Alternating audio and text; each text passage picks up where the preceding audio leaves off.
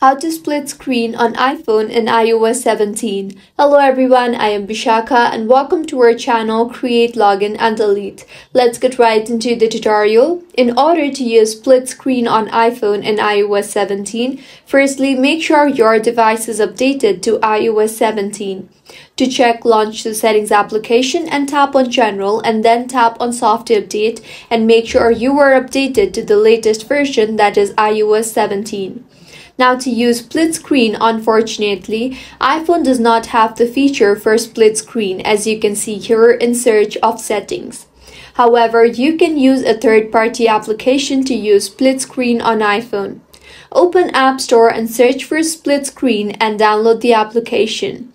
Once downloaded, launch the application and now you can enjoy split screen on iPhone. You can see in one browser I am using YouTube and in the other browser I am using Instagram. If you find this tutorial helpful, do subscribe to our channel. Thank you for staying with us until the end.